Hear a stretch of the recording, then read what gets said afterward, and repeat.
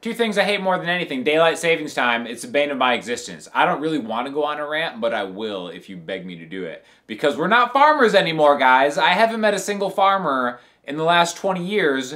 No offense to the farmers out there. We don't need daylight savings time anymore. Why does my oven even have a clock? I have no idea how to use it. The only thing I hate more than daylight savings time, the sound of piezo on an acoustic guitar DI. I have performed at restaurants all over the world. The worst sound is the sound of a thin piezo guitar on an acoustic guitar DI. I love the sound of a microphone miking up an excellent acoustic guitar like a Martin D18, but you can't do that in a live setting. And if you're one of those people at home who are like, just take the extra effort to mic up an acoustic guitar and put a large diaphragm condenser on stage, you're insane. This video is not for you. Turn away. That's insane. I swear to God, I've tried to even. It's insanity. Thankfully, Audio Sprockets and Tone Dexter have sent me this new device. This is a pedal that essentially you can capture the sound of a really high quality condenser and then have your acoustic DI do that. What it does is it takes the input from your DI and it takes the waveform of like a really well captured device and it takes the difference and it just turns your DI into that thing. So we're gonna test it today because again, this is in my opinion, the LR bags on a D18 or a Martin Dreadnought is the best piezo sound ever, and I still don't like it. So for instance, real quick, I'll just do an example of it. This has a piezo mic blend. Here's a piezo one.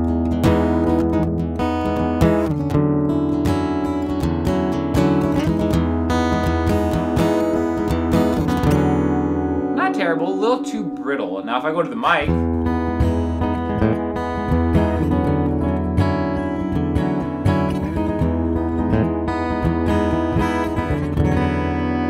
too mid-rangey, and it's like, oh, I can kind of like dial it back and forth, but then it's like I've got my finger in this sound hole. Not a good look, guys. It's just not a good look. So anyways, first of all, before we wave map this, I want to show you just how you can kind of do this. I mean, you can just make it a tuner.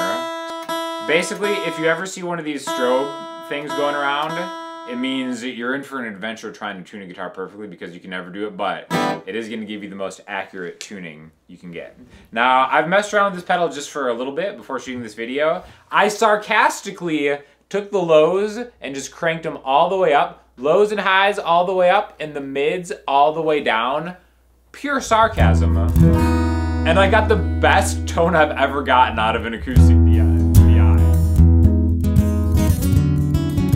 Yeah, maybe I think if I go to the mic now.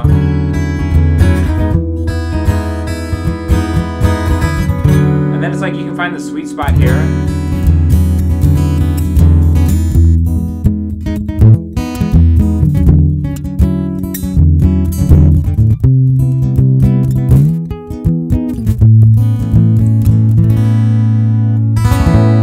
And that right there is the best sound I've ever got. And that's just sarcastically using the pedal for a minute. So what we're gonna do is we're gonna use the wave mapping feature and see if I can get an even better sound than that. So you can see there's like a 3-band EQ right here, which is better than just a tone knob on an acoustic guitar anyways, which is really easy to kind of just go back and forth. I'm gonna reset this just to flat for this example here, okay? And then now let's try to make a wave map.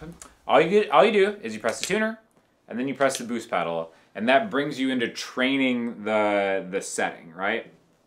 So if I have this AKG C414 set up, basically when I'm tracking an acoustic guitar, I kind of have it around here. So what you do is you just kind of play around for a while.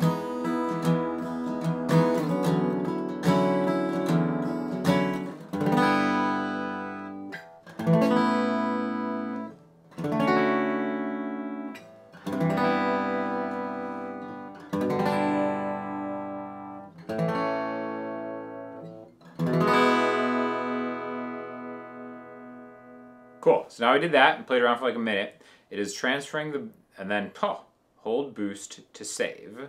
Okay, so you can actually monitor yourself while you're doing it with the headphone out.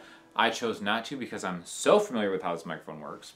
But yeah, so now if we hold the boost, we can just save it, and now it's saving the wave map. So now you can hear I have this saved as number 2. So when you go back and forth between the wave maps, you can see one is empty. Again, there's that piezo sound. And then if I go up to 2, oh, come on, go up to 2. You go to my wave map. I'm like Kelly Slater, I'm wave mapping so much.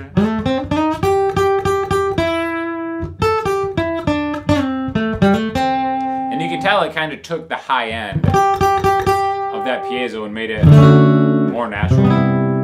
That's actually kind of crazy. Like, it really does sound like a condenser.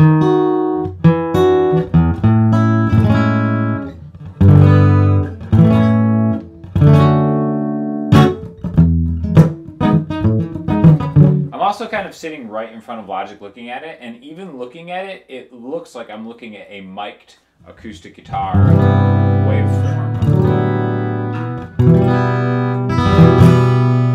And then again, if you want to, you can still make adjustments from here. So let's say, all right, having that as just, you know, the main source, I'll still EQ just even a nice condenser microphone afterwards. I especially in a mix, I'm all about get those mids out and then boost the highs. The thing about boosting the lows of just a piezo, you kind of get this like, it's not like a tight low end response that like a good condenser is going to give you. So I'm going to make some further adjustments from here. Maybe get a little more high end. See, that sounds like the high end of an acoustic guitar.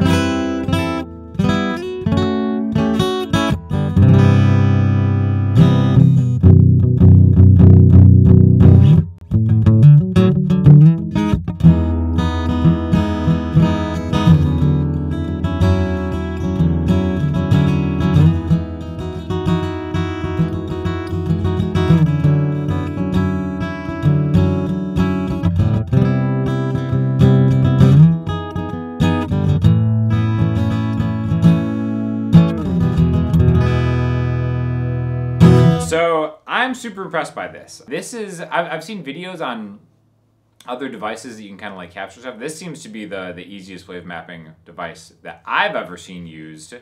And it's also red. The pedal is red, and that's cool.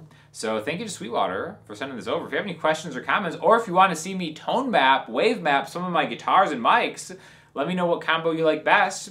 And I will have an affiliate link for the audio Sprockets Tone Dexter 2 in the description. Thanks for checking it out.